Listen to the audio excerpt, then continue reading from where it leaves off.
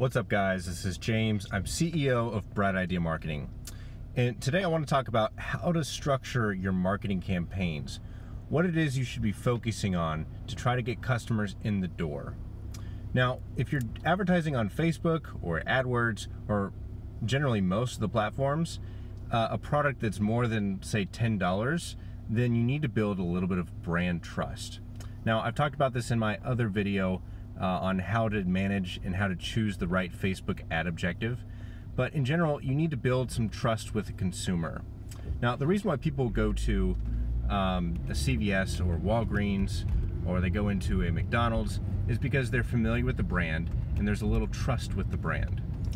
Now, if that trust or familiarity was not there, they would not be going to those places as often. You know, now there's some people who will try new things, but if you have a choice between something that's familiar and something that's unfamiliar, it's actually a lot less energy for people to make a choice of things that they're familiar with and have had previous experience with.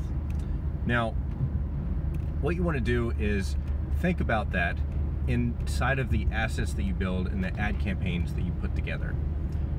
For example, in the first video, if you can provide pure value of something that's really useful, something that's tactical for the person who might buy from you, that is probably the best way to get someone interested in you or to engage with you.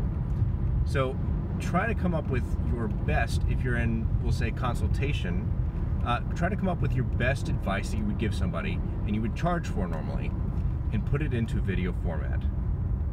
And in that first video, when someone sees that, they realize several things: that you are credible, you actually know what you're talking about, and because you've given away something for free, it actually builds a little trust and even more connection with you.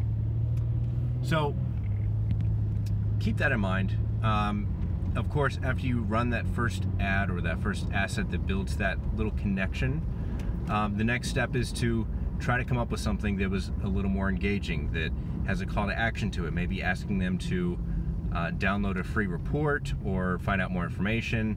Whatever it is, don't ask them for a $10,000 program unless you spent a lot of extra time with them.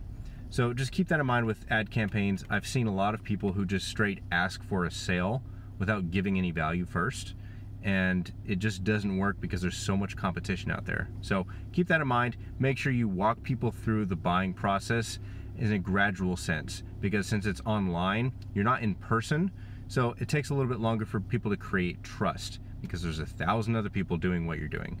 So keep that in mind and you'll be successful. Take care. James with Bright Idea Marketing.